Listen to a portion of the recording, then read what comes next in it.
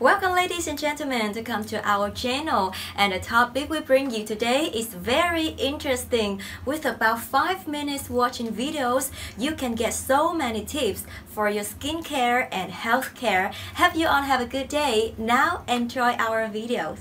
Reconstructing the skin afterwards to give you the best cosmetic result with the smallest scar. So Khloe Kardashian didn't have to go see a plastic surgeon for this, and this does not necessarily guarantee that she will have a better cosmetic outcome. And many people do not understand this. In fact, there is a lot of overlap in what a dermatologic surgeon and a plastic surgeon are trained to do for skin surgery.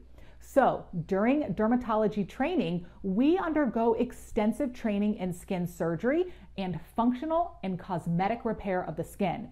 And some dermatologists, like myself, go on after residency to do even more training in the subspecialty area of skin cancer and surgical reconstruction of the skin. This is called a micrographic dermatologic surgery fellowship. And then we take another board exam to become board certified skin cancer surgeons.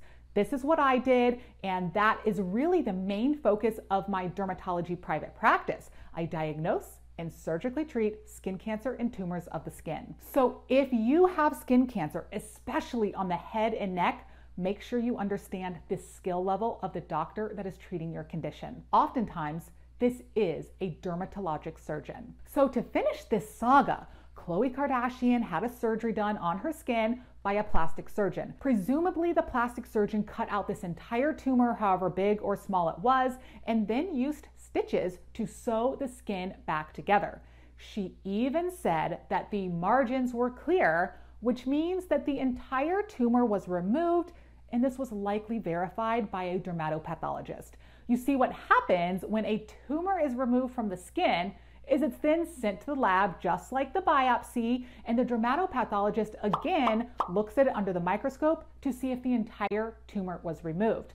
If the surgeon got it all out, the dermatopathologist will say margins are clear. That means that you are done with the surgery.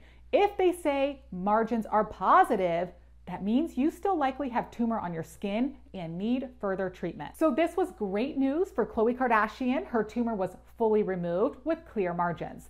So then what happens is she is now going to let that wound heal and is now in the scar healing phase. So when stitches are used, if they are not dissolvable, they will typically be left in the skin on the face for about a week, then they are removed. The good news for Khloe Kardashian is that the skin on the face tends to heal very well, and scars can often be barely noticeable over time, but it is a long healing process. A new scar is going to look red and raised, and then gradually over time, this starts to settle, flatten, and really fade to be closer to your natural skin color. There are a few things that you can do to help your scars heal better and to improve the cosmetic outcome.